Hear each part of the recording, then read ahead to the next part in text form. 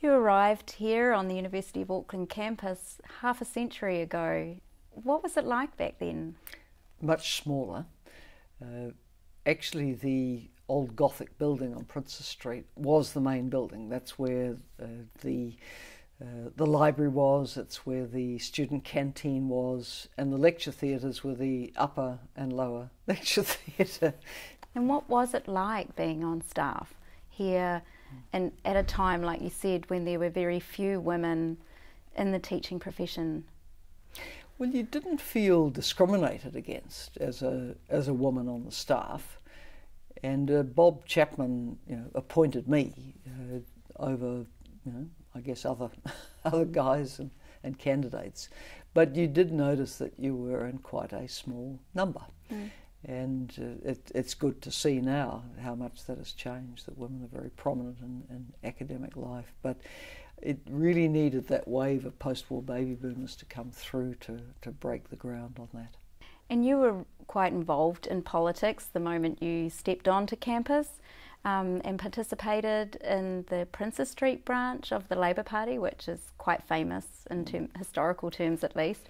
Can you talk about that? Was that a place that was a female-friendly environment, and were women's issues, part of their repertoire, or was it more about the foreign policy stuff that was going on at the time? In the late 60s, the foreign policy issues were the dominant issues for students on the campus, and so there was the issue of whether, I think it was Mount John and the South Island could be used as part of a series of American listening bases. There was, of course, the Vietnam War, there was the anti-apartheid movement, and there was the movement against nuclear testing. So these were all things to mobilise around, and I got involved in those issues from the time I came to the campus as a foot soldier or someone who would turn up at a protest somewhere. And then in 1970 I was on the committee for Halt All Racist Tours with Trevor Richards and others. Women were very involved in these movements. You never felt that there was any issue about that, because we were in significant numbers on the campus, and we took our part in everything that was going on. When I went to Parliament at the end of 1981, the numbers had doubled from 4 to 8. It was still a pathetic number. I mean, it was clearly under 10% of the Parliament at a 92-member Parliament at the time. And so you were just a tiny minority, and not taken particularly seriously, to be frank. Very few women had ever been ministers. 3, actually.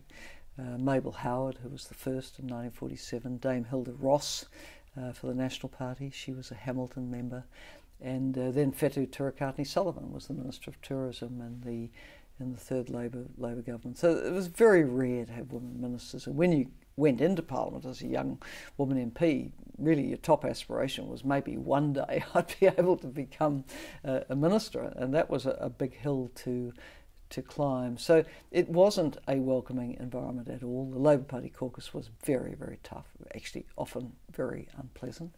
If you were on the more progressive end of it, you came in for quite a lot of hard time, actually.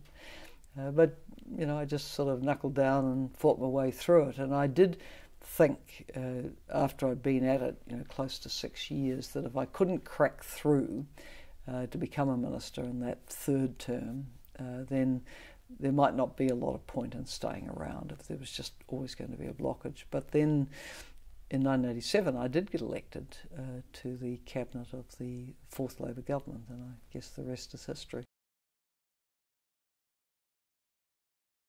If you had, a crystal ball, what would you say still needs to get fixed, and if it's possible, in terms of thinking about women's rights and women's place in politics? I think we're now on a third stage of feminism. I say the first stage goes back to the battle for the suffrage, a battle fought, and successful in the 1890s. And then you had the second wave of feminism, which really came with the post-war baby boomers, who weren't going to be constrained the way they saw so often their mothers had their career aspirations constrained. So, we were a generation that wanted choice and wanted to do things. And I sometimes wondered whether we made it look too easy for following generations, because really, after us, the feminism kind of went into a bit of a dive because people thought the battle had been won. Well, now it's the third phase because we're dealing with the unfinished business. Now, one bit of unfinished business obviously is the gender pay gap, but it's smaller than it was at 10%. It could be close, particularly if men's life cycle patterns become closer to those of women and they take more responsibility for children, older parents, relatives with disabilities, all the needs in the broader family that women still disproportionately attend to. Globally, 3/4 of the world's unpaid work is done by women. Speaks volumes, probably the same here. But then there's this really pernicious issue of the domestic, family, sexual and gender-based violence in New Zealand. Now, it's said that we are the worst in the OECD. How on earth can this be?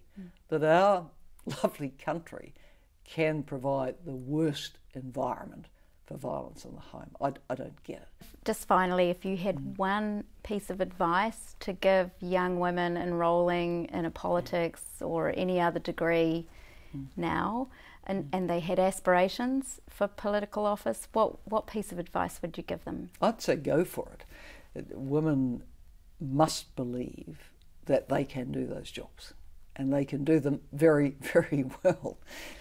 Of course, young women should think of politics, and the atmosphere in Parliament is a very different atmosphere from when I went in, because there are so many women. At close to 40%, we can see that with goodwill from political parties, in 2 to 3 elections, you could have parity. It's that close.